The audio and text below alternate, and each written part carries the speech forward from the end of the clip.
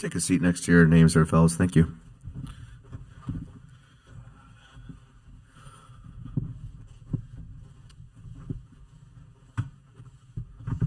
Once everyone's settled here, let's open up the floor to some questions.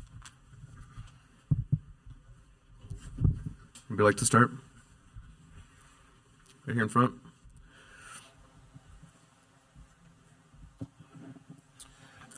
Dave Borges, Hearst, Connecticut Media. For anyone, but maybe particularly Alex or Donovan, just because you might be guarding him more, what do you see from the kid from, I don't know if it's Lede or Lede, what do you see from him as far as being a potentially tough matchup for you guys?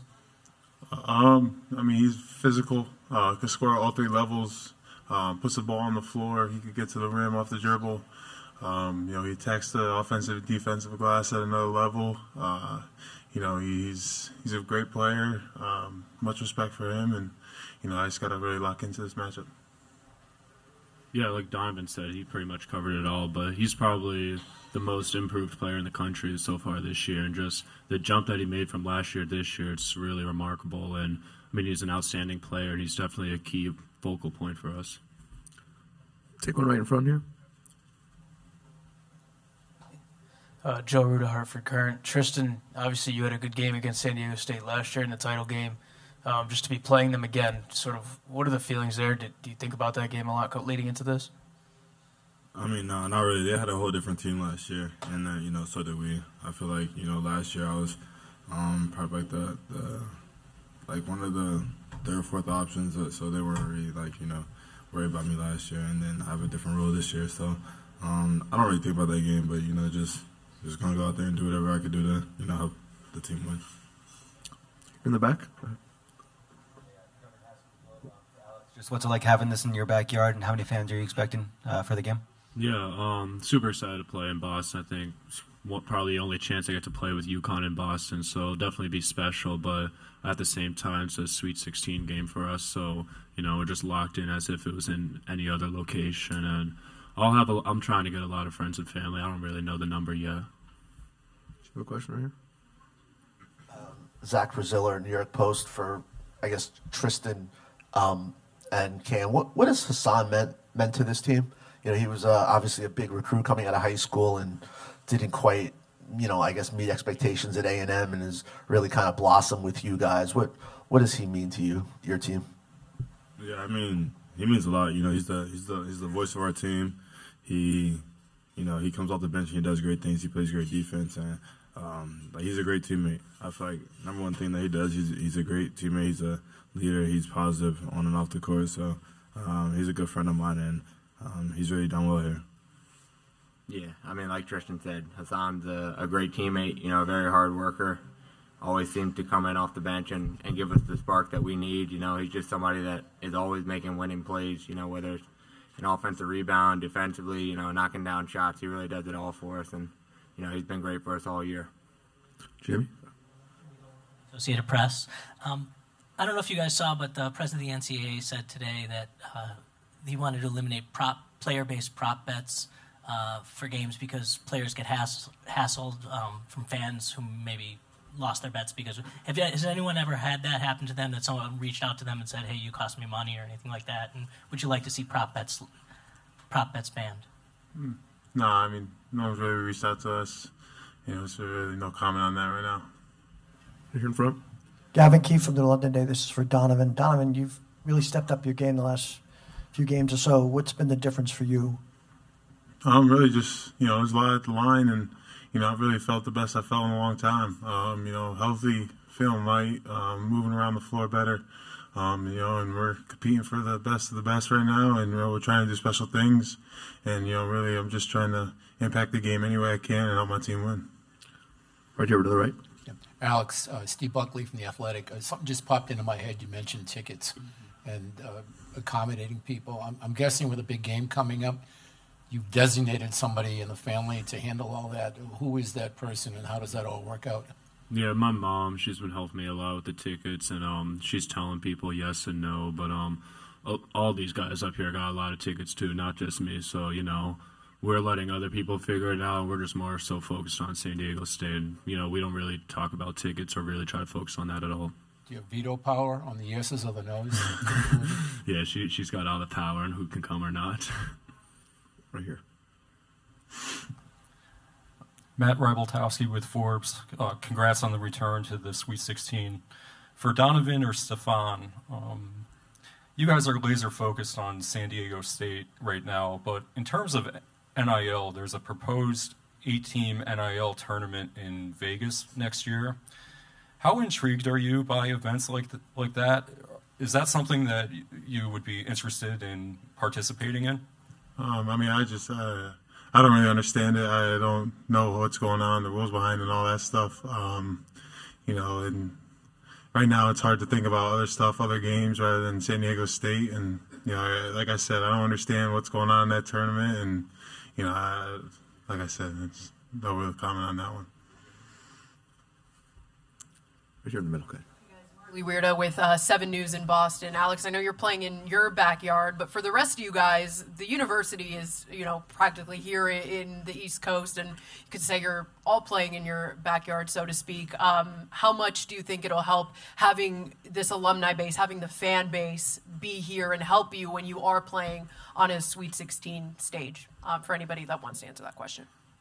Yeah, it's super important for us. That's why we worked so hard this year. We knew at the beginning of the season that we can go from Brooklyn to Boston, and you know, having the UConn fans was definitely a major reason why we wanted to, you know, work so hard in the off season, just have them in our background too. So yeah, just super excited to have them come up to Boston. We'll definitely need their support. We'll definitely need their energy. From the back. Brendan McGeer, Pawtucket Times. This is for any of the players. Obviously, much has been said about the Big East only getting 3 teams in the NCAA tournament. What does it say about you guys and also Creighton and Marquette, the 3 entries still alive at this point, and it speaks to the power of the league in general? I mean, I feel like it just shows what type of league the Big East is. You know, we got a lot of high-quality teams with, you know, teams that should have been in the tournament and, you know, teams playing at a high level. You know, and I feel like we're just proving, you know, how physical the league is, how good the league is, and, you know, showing everyone that we could, you know, compete against any conference and any competition. Here in front. Dom Amori, Hartford Current. Steph and Cam, if you could kind of both speak to this, but when you hear your coach say that you guys have made yourselves bulletproof. As players, how does that hit you? Does it fill you with, you know, more confidence? Does it give you more confidence when you go into knowing that your coach is kind of willing to go out on a line like that? I mean, for me, it gives me a lot of confidence just knowing that, you know, he has that kind of, you know, thought process for us going into these games, you know, knowing how good, how talented we are, knowing that, you know, if we just stay connected, that, you know, we feel like we can win any kind of game, you know. I feel like we're the best team in the country, and I feel like that's what he kind of meant by that, you know, just sticking to what we do. And I feel like we could beat any team in the country when we do it. Yeah, I mean, like Steph said, I think, you know, Coach brings up the bulletproof part when, you know, when we're at our best defensively, and I think we lock in on that end of the floor. You know, I think that is kind of when we're at our highest level. So, you know, going forward, I think, you know, any team can be beaten, but, you know, we're pretty confident that if we lock up on that end, then we're the best team. We have about 5 minutes left of turning the questions. Take one right here in the middle. Zach Brazil, New York Post. Donovan, what does this day, you know, March 27th mean to you? Yeah, I mean, it means a lot. You know, 6 years ago today, I lost my mom, and, you know, that changed my life forever. You know, I really wasn't the biggest fan of basketball, and, you know, I loved it and enjoyed playing it, but, you know, really when she passed, it made me realize how much I love basketball and, you know, give me a reason why to be great and, you know, how to, you know, just give me, you know, a reason to go. You know, she was a big basketball player in Maine and, you know, had a great career, and, you know, instead of going to WNBA, she wanted to have kids and be a mom, so, you know, she had me and my sister, and, you know, I just try to, you know, live her name through the game. Why did her passing make you love basketball more, really go more into it? Yeah, I mean, it just gave me a reason to make her proud, and, you know, gave me a way to represent her, and, you know, feel like I saw an attachment to her. You know, she was, you know, the best mom anyone could ask for, and, you know, she influenced me in so many ways, and, you know, I'm just hoping to make her proud. If there's no other questions, anything else? We'll take one more here. Back right. Mark Ziegler, San Diego Union Tribune. For Tristan, last year's game, San Diego State closes to 5 with 5 minutes to go. You guys ran a play for Justin. I think you had the assist on that play. Could you just take us through that play and how important was that 3 to kind of putting them away? Yeah, I mean, we throughout that game we ran a lot of plays for Jordan to get shots. You know, he was one of our best players on the court, and we know we needed a shot to, you know, separate the lead. We were up pretty much the whole game, and they started to come back. And you know, Jordan was he was our best shooter last year. So you know, it was a good play, and Coach dribbled a good play for him, and he knocked down a shot. So it was a big play in the game. Take one last one here in the back, right, fellas? Hi, guys. Ian Steele, ABC6 Rhode Island. For anyone who wants to speak on it, Andre Berry and Malik Martin, what have they done for the team throughout these past couple of years for you guys? I mean, they push us, you know, off the court when we're not practicing and stuff. You know, we're just doing individual workouts and, you know, trying to expand our game as many ways as possible. You know, they've pushed us off the court and, you know, tried to help develop us into better players for this team. Anyone else on that? All set? All right, if there's other questions, you guys can head back. Thanks so much. Good luck tomorrow. Appreciate it. Thank you.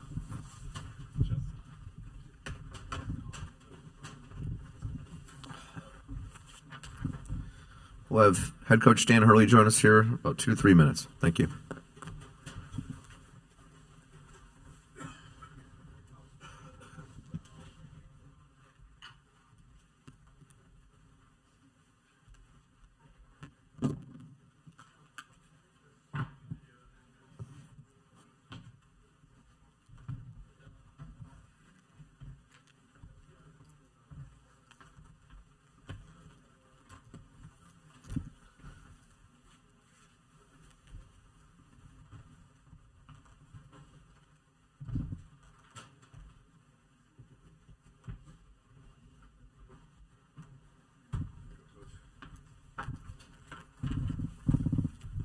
Coach, whenever you're settled, if you want to just give some opening thoughts, that'd be great. Thank you. Yeah, obviously excited to excited to get into Boston last night, and you know, the rematch of the you know, last year's title game. It's funny, I think you know, since you know, both programs have played like the maximum amount of games almost. I don't know if they got to the conference championship game in their league last year, but since that championship game, we both got to the finals of our conference tournament. You know, and obviously, you know, coming back from that game last year, you know, we both gotten to you know, this game again. So a lot of respect for San Diego State and coach and their culture. I think it's an awesome matchup. The Sweet 16 has all great matchups. Thank you. Questions for Coach Hurley? Right here in the back, right? Coach Mark Ziegler from San Diego Union Tribune. I just asked Tristan about this. Can you take us through last year? It's a 5-point game. They close it. People are kind of getting uneasy in the arena, and you called a play for Jordan. What was the play call? Why did you call that in that moment, and how much did it change the game? Yeah, I mean, our people were getting uneasy. I'm sure San Diego State people were excited. Yeah, we knew they were going to make a run. They're, you know, just you know, such a good team, such a great program, culture, pride, and that was just an action that we, you know, was probably our second or third counter off of something we call scissors. It was scissors triple, so it was like a scissor action for our point guard. But what we really wanted was. It was a triple for Hawkins, you know, and obviously as far as movement shooters goes and clutch shooters, you know, they make it hard on you to get to the rim and score. Their defense is excellent at the paint, so, you know, that was the call. Right here left. Dan, Pete Thamel from ESPN. Donovan just answered a question about the anniversary of his mother's death. Obviously, that's something that's really shaped his life and his love for basketball. I'm wondering, you've obviously known him now for 4 or 5 years, recruiting him, being a local kid. I'm wondering how you've seen him honor her in that way, and just speak to the depth of her memory and how it shaped him, please. Yeah, Donovan just you know, just unique personality. It's just rare to see somebody that's dealt with what he's dealt with, heartbreaking tragedy, and then has the personality that he has. He's so alive and he's so vibrant and he brings so much personality, and he's a total giver. He's just a special, unique human being. Even how he handled the way he was raised by his parents and the community in Bristol, how they didn't let him get too big for his, is it britches, Pete? Okay. Even the way he handled last year at the end of the season, he would have been a top 20 pick. Knew it wasn't ready. Literally the next day, just came in and said, like, "Hey, Coach, I'm not ready. Let's run it back." There wasn't a meeting with the agent and a series of the drama. He's a special kid. Right here in the middle. Hey Dan, Mike Abelson, New Hampshire Union leader. Two for you. Can you speak to Solomon's continued development and the way he's evolved as a bench player, as a true freshman, and then what does Hassan's veteran experience bring off the bench? Yeah, just with Haas, we wouldn't be where we are without that veteran, multi-positional guard. Obviously, he's built well for the Big East and games like tomorrow because he's physical and he's aggressive, and the shooting has improved. And you can't win in this tournament without depth. And then Solo, especially in the non-conference, Solo was awesome for us. We don't win the Carolina game without him. At MSG, he was brilliant in that game. League play is tougher on freshmen, but you could see a guy that, if he stays with us and trusts the program, he's got a chance to develop into a tremendous player at UConn. Right here in the middle, Coach. Hi, Coach. Marley Weirda with 7 News in Boston. You guys obviously have geography on your side this weekend. How much of an impact will that make, knowing you're going to have a lot of fans at the Garden this weekend, and especially when you're playing on this kind of a stage? Yeah, we hope so. We certainly hope so. We hope the crowd could be a Stores North for us. Maybe feel a little bit like MSG does for us when we play there. The Big East tournament, and then during the Big East regular season too. So we've earned that by the season that we've had. This wasn't some gift by the committee to try to make it as easy as possible for us. We've earned our position. We've manifested Brooklyn to Boston. Since really April, since last year when we won the championship, and we've worked incredibly hard over that time period to earn the opportunity to play in front of hopefully a 60% UConn type of crowd, and then hopefully Illinois fans and Iowa State's fans don't get involved. Right here to the right, Coach.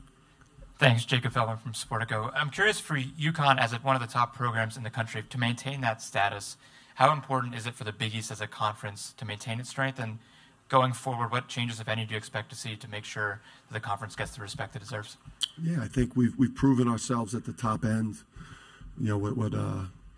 Villanova's not too far removed from a national championship. Obviously, we won it last year. Us, Marquette, Creighton are all vying for it this year. I just think some of the other situations with some of the programs just going to take a little bit more time. Thad Mata's made huge strides at Butler. Coach Pitino, Kim English, Ed Cooley, Shaheen Holloway. We have people in places. Villanova, obviously, with their pedigree. I just think some of our programs are going to take another big jump this upcoming year, and then. I think the best thing that we could all do is schedule the right way with the non-conference, and then, you got to win big non-conference games. You have to. You got to come into league, with some big non-conference wins. We went out and, we beat Carolina, we beat Gonzaga, we beat Texas before we got to league play. Marquette went out and did the same type of things. We just need more teams performing at a higher level in non-conference. Here in the front right, Coach. Jimmy Golan with the Associated Press. Charlie Baker said today that he wanted to see states ban player-based prop bets because it creates pressure on players. Some people are reaching out to players and kind of blaming them for losing their bets. Is that something you'd like to see to take some of the pressure off the players? Yeah, I mean, social media is...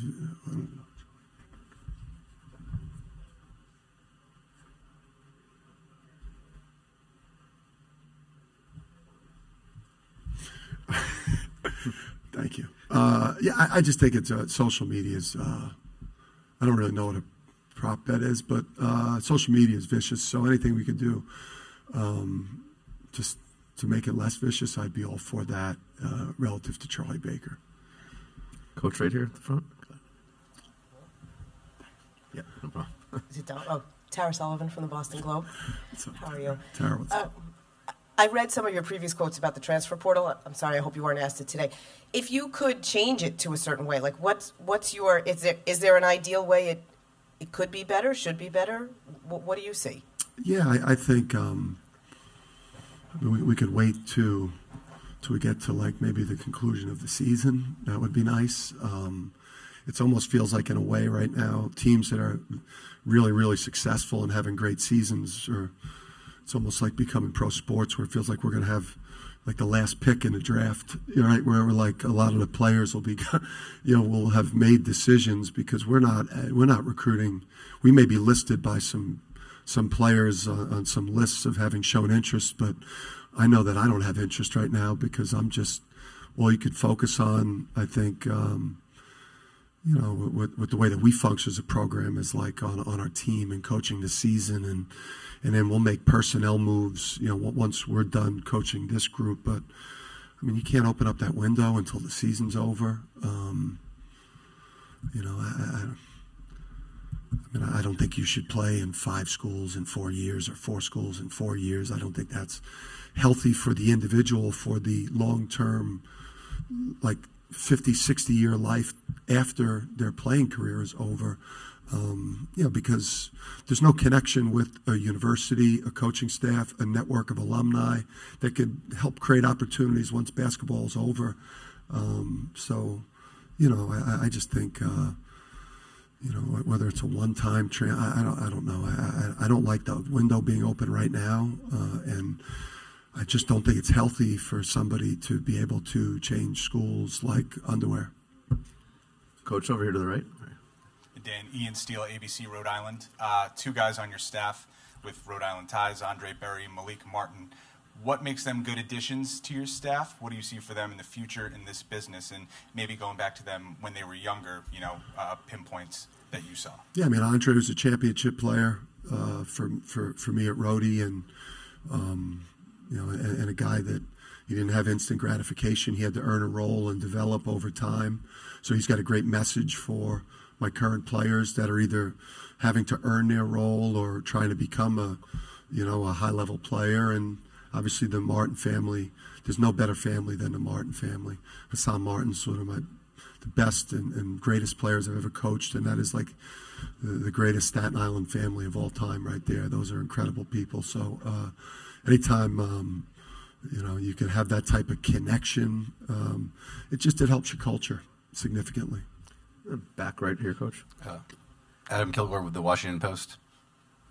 How did the challenges that you went through as a college player shape you as a coach and how you approach your own players today?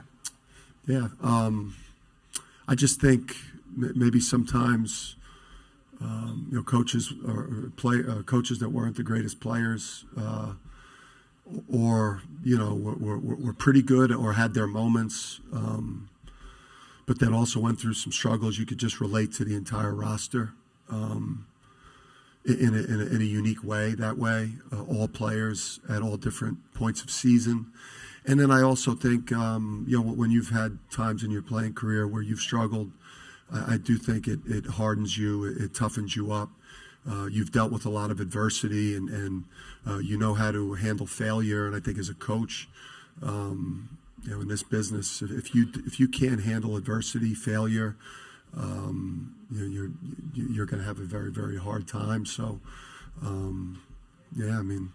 bricking all those shots back at the Hall certainly paid off.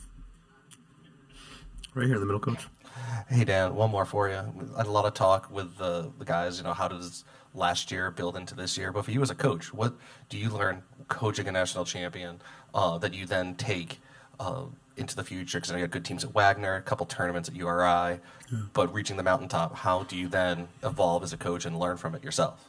Yeah, I just think you take the confidence from that. Obviously, we followed up that with we've been the best team in the country, this year, and with what we've been able to accomplish. Now, we're not going to be able to trade that in for anything tomorrow night versus the team we faced last year in the finals. But we bring the confidence. We believe. We think we're supposed to win these games. And it's like a kind of a double because just UConn, the fan base, the organization, the history in men's and women's basketball, we truly believe deep down in some place that this is what we're supposed to do this time of year. Plus, we did it last year.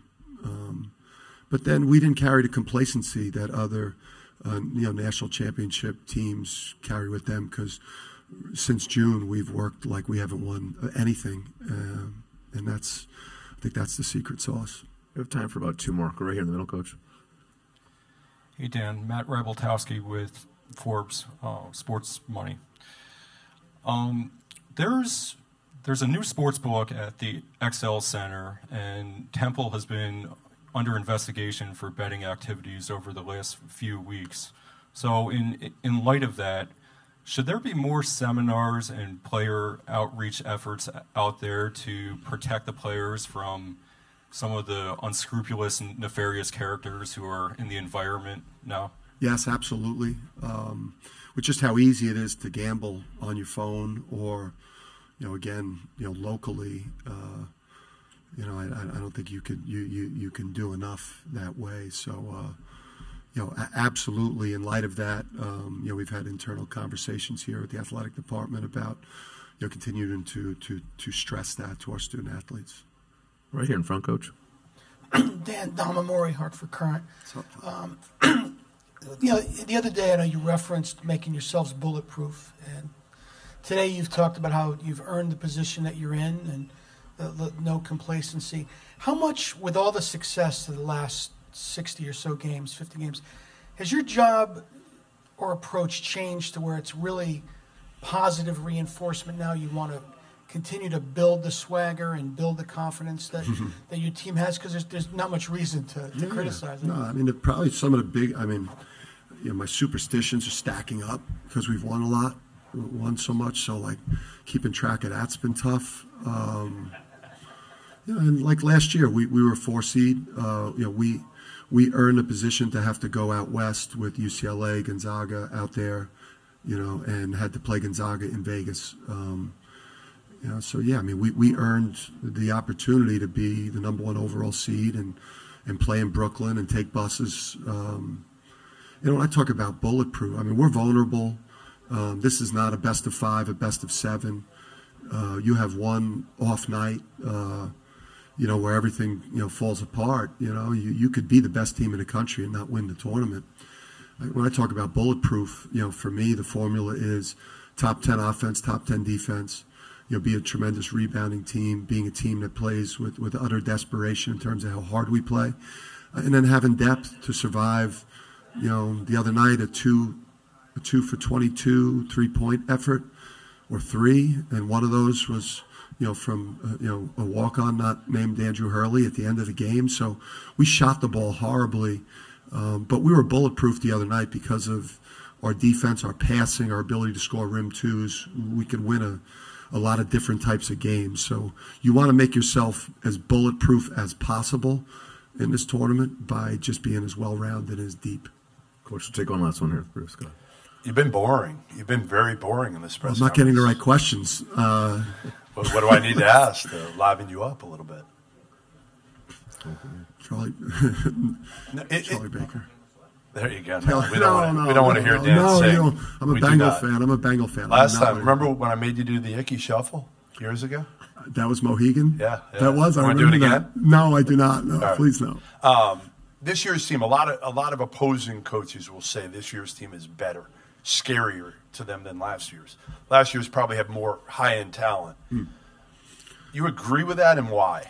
This team fits. I just think that the pieces fit so well. I think a lot of it's been, trial and error. Those couple of years when we weren't successful in the tournament, just the personalities, the skill set, obviously adapting to, the analytics and the modern game from an offensive standpoint, the growth there as a coach and in terms of roster, roster construction. There's NBA prospects on this roster. I know that, somebody said something about being able to win, and we picked closer to fourth than we were third in our Big East coaches preseason poll. So I know somebody on ESPN said something we could beat an NBA team or some bizarre shit. That's that's crazy talk. But we do have several players on this team that are going to play in the NBA, are going to be drafted in the NBA, are going to be drafted in the lottery in the NBA. And you can't deny when you watch this team play that it's a fun team to watch because the ball moves and we share it and we play for each other. You could see the culture, you could see the energy, you could see the commitment to defense, you could see the personalities, up and down the organization. It's it's been a great team. It's just been a fun team. I think we finally have kind of figured out the formula. Coach, thanks so much for your time. Good luck tomorrow night. Sorry to disappoint, Jeff.